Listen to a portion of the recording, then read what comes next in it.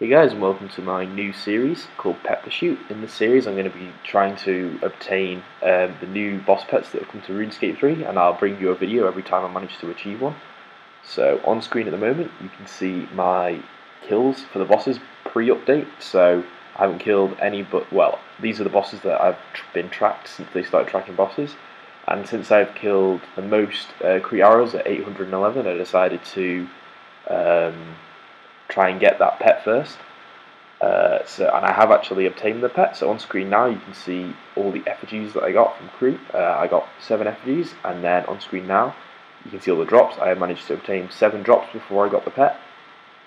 So just now you can see me using the giant feather to unlock the pet, so to prove that I actually did it, and just giving you a look at the actual pet itself. I think it looks really cool, and I like how it runs around after you.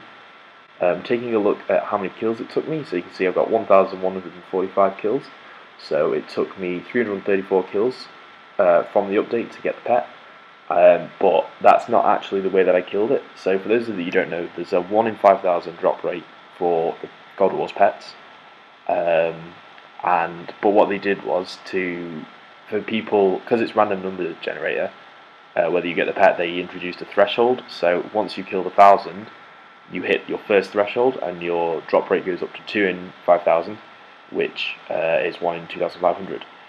So what I decided to do was I killed 1,000 to hit the first threshold, and then did the hard mode kree'ara, because in hard mode the drop rate is 1 in 1,000, but the threshold counts for the normal mode boss, so you don't have to kill 1,000 kree'aras in hard mode to reduce the threshold in hard mode. You just have to do it in normal mode. So my drop rate once I hit 1,000 was actually 1 in 500, and you can see it only took me 49 hard mode kree'aras to get the actual pet, which was really lucky.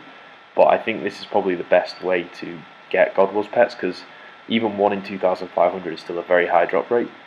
But if you can hit the first threshold, getting 1,000 kills in normal mode, and then do hard mode, I think you will obtain pets. Well, you will obtain pets quicker than just camping the normal mode, although it does take more effort. Anyway, I hope you've enjoyed this first episode. Hopefully I'll be able to bring you episode 2 soon. I'm not sure what the next pet will be, because I've been doing a few different ones, but I hope you enjoyed, and I'll see you in the next episode.